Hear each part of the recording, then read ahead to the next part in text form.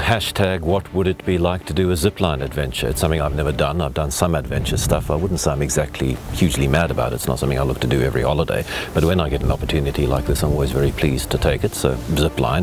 If I look around, I see the lines and I see where the lines go. I see there is an enormous way to fall. So I said I wasn't apprehensive, and I'm not, but it's interesting because it's an exercise in trust. My name is Lorenzo. This is Morgan over here. We're going to be your guides for today. You trust the equipment and you trust the people who attach the equipment to you, that it's well maintained.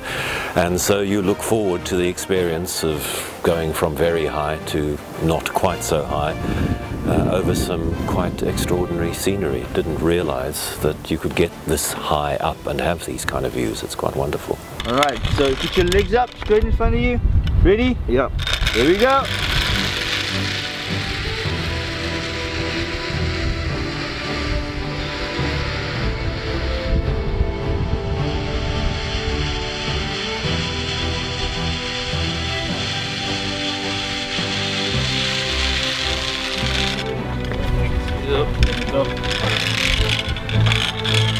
Wasn't quite perfect.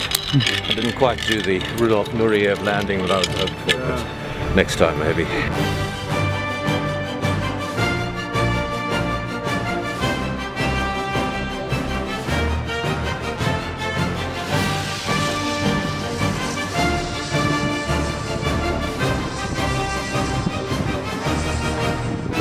Show off. It is considerably easier to relax into the enjoyment of it than I thought might be the case. I thought there might be a little more residual, oh my goodness, I'm high above the ground, but the way that you organized onto the line, just the feeling of safety is immediate. So right from the very first leap off, right from that very first 10 meters of the first zip line, you're able to look around and enjoy yourself, look at the view and kind of just exhilarate at the feeling of it. So yeah.